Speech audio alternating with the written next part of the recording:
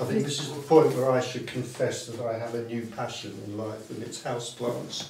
Yeah, houseplants, exactly. I used to have. It's absolute, well, it's not an obsession, but this sort of passion Yeah, suddenly passion. arose out of nowhere. Yeah, I had no yeah. interest whatsoever, and suddenly there's this fascination.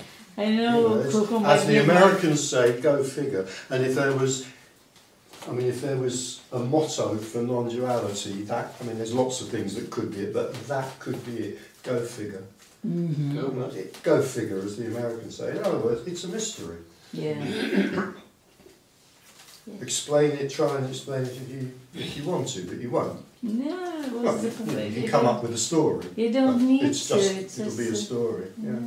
Out of nothing, everything arises, including sudden fascinations with houseplants. Yeah. You talk to them. I do. See me afterwards. I'll be on the video, won't you? I try to be fairly self-revealing in these talks and meetings, but there are certain steps too far. I think whether I talk to my houseplants or not is one of those steps too far. I'm going to maintain a discreet silence on that one. Me too with the houseplants. Sudden fascination, not the talking bit. See me afterwards.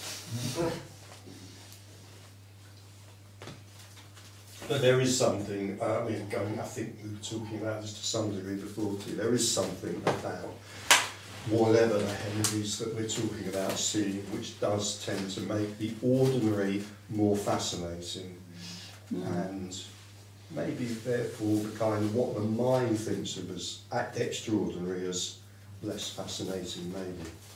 But certainly the ordinary, the fascination of the ordinary, is often what's reported as almost first being noticed, as in the wonderful, you know, I think it's a wonderful story that Tony was telling years ago about someone who, you know, rang him up and said, wow, it's amazing, I've just been sitting in the garden for half an hour watching an ant crawl over a twig. Makes sense. The ordinary is just magic. Yeah. I like both. So it's perception versus mind. I mean, thinking is exciting too. I think maybe because it's less problematic here now, so I find that exciting. When the mind's here, and sometimes the mind's not here at all. So I like both.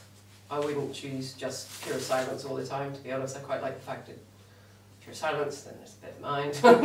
You know, I quite like that. Possibly it has to be that way. Not necessarily. Initially I didn't have any mind. It was just... Yeah, but then mind came back, or mind... Not came back. I mean, it was just be subtle. Maybe I'd get a few thoughts maybe throughout a day, but no, so I'll get periods of thinking, which I like, and then periods of nothing. Because the absorption is deeper when there's nothing going on. But like go together, I don't know. But I think right in the beginning when I discovered non-duality, it wasn't that long ago, 1.5 years ago then, I would come to these things and think, wow, there's no person there. So they're just trying to figure out what someone who's had an awakening or liberation or falling away, how do they operate? oh yeah. So, just an utter combination of a fascination or intrigue. That's not happening now. Because actually there was never a person here, there was never a person there. Yeah. It's just this, I'm going to use the word illusion rather ill-advisedly, but I'll just throw it out.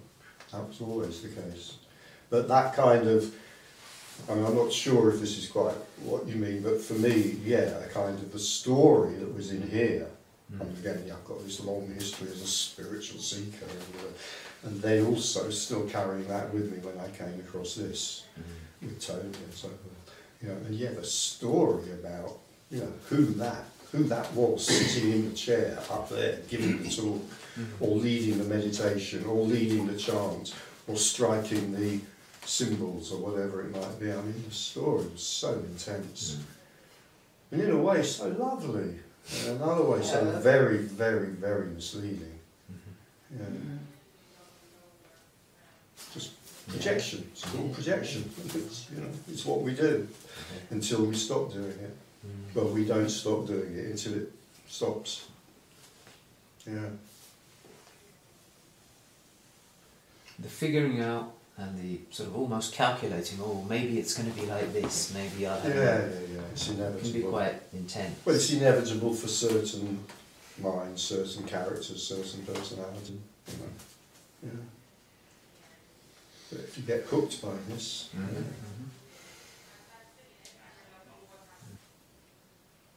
and that's also a complete mystery, that hooking. I mean, this was no interest whatsoever in anything that we're talking about here, anything even remotely related to it, until I was in the early 30s. And then in a kind of moment of despair and desperation, I handed over a huge cheque to the Transcendental Meditation Movement. And that was it. Bang. You were in. Can't explain it. I'm glad I never got into the seeking stuff. Yeah. I'm really glad I did. Well, it was interesting. It was colourful and interesting. I got a book out of it. But I know, but I just wouldn't, because it seems like an illness as well when people get stuck and just hooked on YouTube video after video. I mean, it seems like sad in a way, because it's like life, you know, and you want to live your life, and it brings some kind of comfort, but it just seems to me like it's healthier than drinking a bottle of wine for sure, but it's, I don't know, people do get stuck there as well, and I think that's quite sad. It's not the be all and end all. It's really hard to think back though, like, you know, I don't know, what do you need this for? Like, really?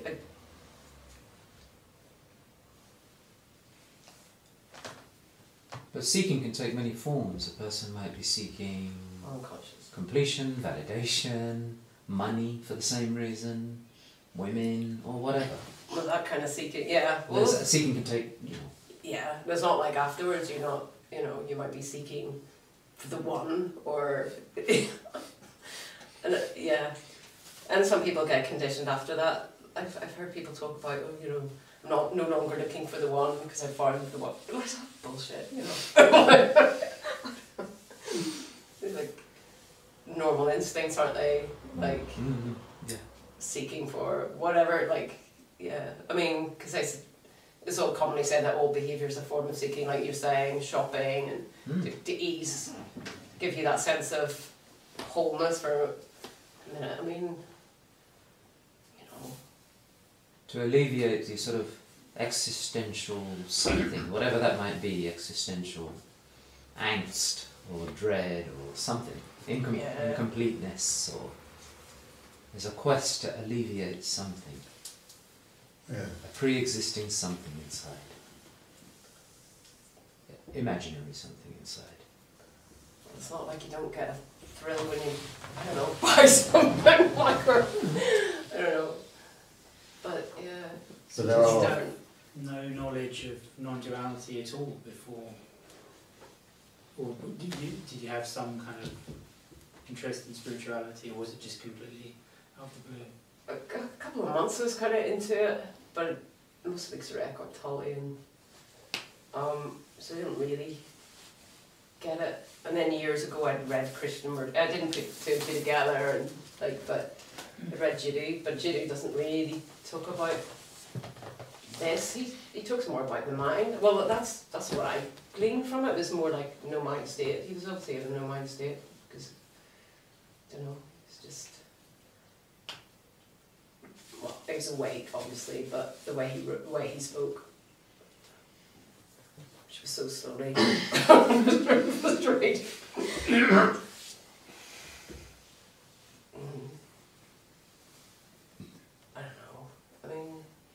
To me, the only thing that mattered, made the difference was the love, because it was just so thick and so just, you know, everything's just so still.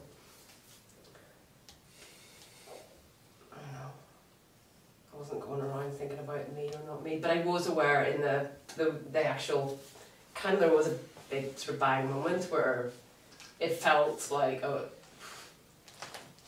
like there was a kind of disappearance in a way, like it felt like a loss of some sort, and nothing to grab hold of. And I didn't like that initially. There's something I've gotten used to, which is like this sense of no location, which is kind of odd, but I quite like it because it does feel like a kind of mist. It sounds really unhealthy.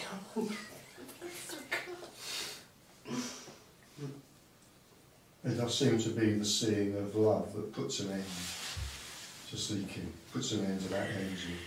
Yeah. I've written a lot and talked a lot about despair. You know, seeing, you know, an initial opening can quite often be this seeing of emptiness. You know, there's no one here and there's nothing there and it's all empty. And often that produces despair, which I've often said isn't nearly as bad as it sounds actually, but never mind that. But it's the seeing of the love, the fullness, whatever you want to call it, that seems to stop the seeking just seems to end there. That's right. So seeking and desire into wine, though, it's not the same. Say again? Seeking and desire, are they similar? I wouldn't say so, no. I think the seeking I'm talking about is much more fundamental than for what I would use the word desire for. So desire may continue, but seeking I can't say seeking will end, that is the rule, but seeking tends to end when the fullness of this is seen. But desire may very well continue. It may increase, it may simply change, it may become a desire for different, you know. Desire can be strong still. And sometimes it seems very transpersonal as well. It's really Oh God, yes. bizarre. Like, Yeah. you find yourself doing something that doesn't make any sense, but it's so compelling. And I've had that recently a few times. But it's just, yeah, just following that. Yeah. There's a lot of spiritual stuff seems to be anti-desire from what I Say again? tends to be like anti-desire, you shouldn't desire. What is? A lot of spiritual stuff I've read. Oh yeah, yeah. You shouldn't desire Yeah, X, Y, definitely. Z. Yeah, So I was wondering, yeah. Well, yeah, it's Get rid of healthy all to that have shit. desire. Yeah. You don't want to be desireless. It's I'd run a mile from any teaching that says anything like that. You know, in therapy speak, they talk about masturbation and hardening of the uterus. You know, get rid of the musts and the oughts and the shoulds, because they're mostly crap. Yeah. I just get out of the room fast. Any spiritual teacher who was suggesting that, and there are a lot who do. And there's a lot of tradition that does as well. Yeah, desire, when it's very powerful, it can sometimes feel like it has absolutely a real transpersonal energy to it. And I know that's, that's within the story of this blah, blah, blah, blah, blah, blah, but absolutely that's kind of the experience. It can be the experience. It's in the Kundalini literature as well, that really strong desires. I mean, which obviously you've got to be cautious about too, because it doesn't always lead to a good place, but sometimes it really makes sense. It's like synchronicities and weird stuff that can occur at different periods in your life, can't it? The intensity of all or any experience can increase, and somebody, again, I can't remember who it was, said this is like living life with the blinkers off. Yeah.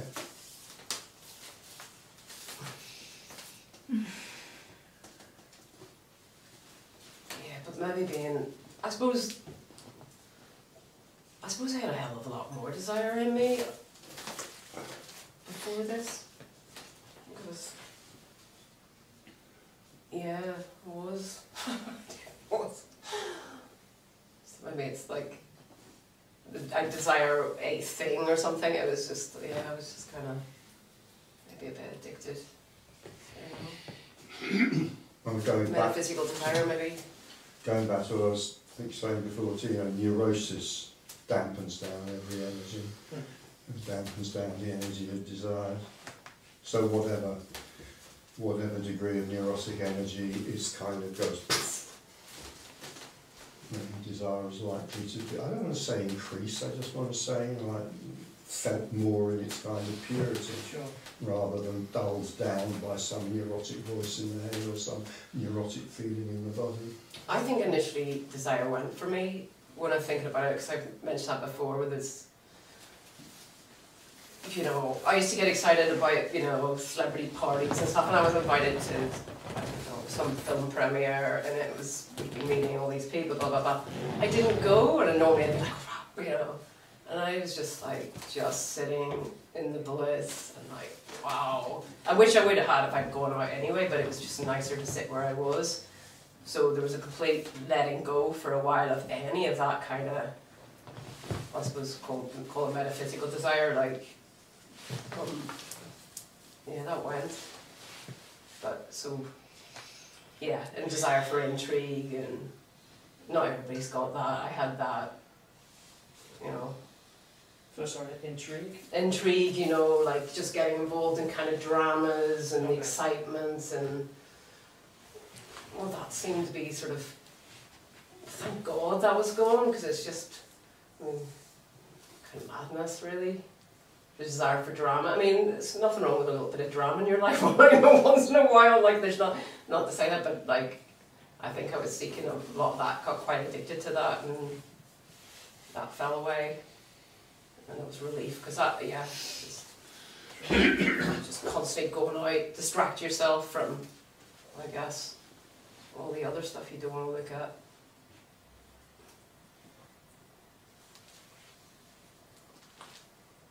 Spiritual desire.